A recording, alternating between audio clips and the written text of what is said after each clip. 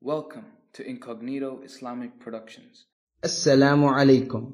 When Almighty Allah sent His last and greatest Prophet, Muhammad sallallahu alaihi wasallam, mankind was immersed in a state of degeneration. The messages of the past prophets had been distorted and ignored. Civilization was on the decline and humanity had slumped into an age of darkness with disbelief, oppression and corruption prevalent everywhere. The condition of the world at that time presented the gloomiest picture ever of human history.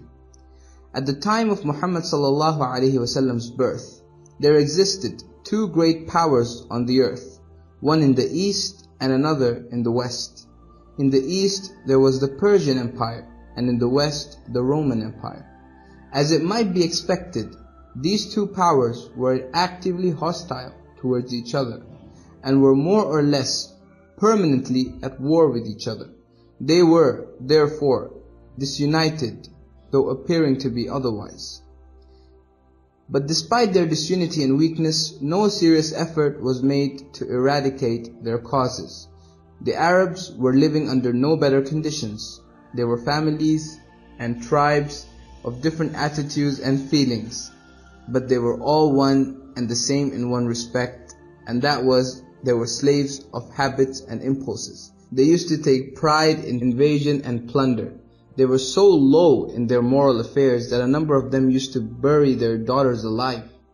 Religiously speaking, the Arab of that era were mostly idol worshippers. Some of them used to make their own gods from sweet substances, so later when they became hungry, they would eat them. They had replaced Abraham's monotheism with the worship of idols, stars, and demons, turning the Kaaba, built for the one and only Creator, into a pantheon of idols. Also, tribal rivalries and blood feuds fueled among them like the burning desert sands of Arabia. The people of Mecca used to practice usury on a large scale with very high interest rates, sometimes 100%.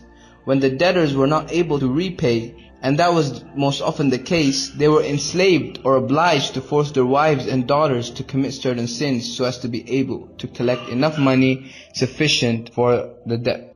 Ignorance was not confined to the Arabs alone, for on the fringes of Arabia, where the desert gives way to hospitable lands, met the ever-changing borders of world arrogance, the two superpowers of the age, the Persian and the Roman empires. The fire-worshipping Persians, with their strange concept of dualism, were further plagued by the still weirder Mazda-kite doctrine, which advocates communal ownership and went to such an extent as to rule women to be the common property of all men.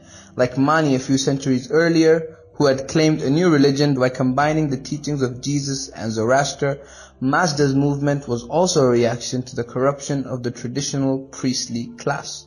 Both creeds had flattered to deceive and died away after the execution of their proponents, who more or less depended on royal patronage. On the other hand, the Sasanian aristocracy, aligned with the Zoroastrian clergy, was steeped in pleasures burdening the downtrodden masses with heavy taxes and oppression. At the other end was the Byzantine world, which, though claiming to profess a divinely revealed religion, had in fact polluted the monotheist message of Prophet Jesus alayhi salam with the sediments of ancient Greek and Roman pagan thoughts, resulting in the birth of Christianity. Way back in 381 AD, the Greco-Roman Church Council had rejected the doctrine of Arius of Alexandria, to which most of the eastern provinces of the empire adhered, and in its place the council had coined the belief that God and Jesus are of one substance and therefore coexistent. Arius and his followers had held the belief in the uniqueness and majesty of God, who alone, they said, has existed since eternity, while Jesus was created in time.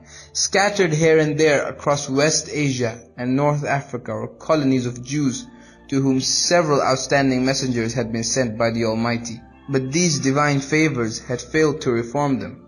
The law sent to the Prophet Moses, peace be upon him, had been distorted and tampered with. Further to the east lay the once flourishing cultures of China and India, which were then groping into the darkness. Confucianism had confused the Chinese, robbing their minds of any positive thinking.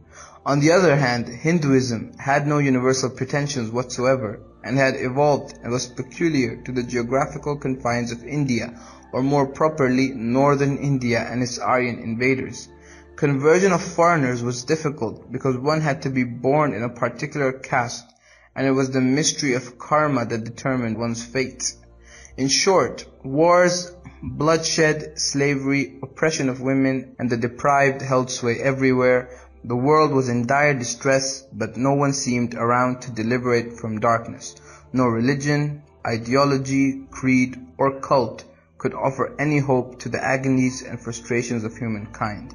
None of the religions in currency had any universal outlook or even pretensions, and were limited to insurmountable geographical and psychological barriers, preaching discrimination and the narrow-minded superiority of a particular race.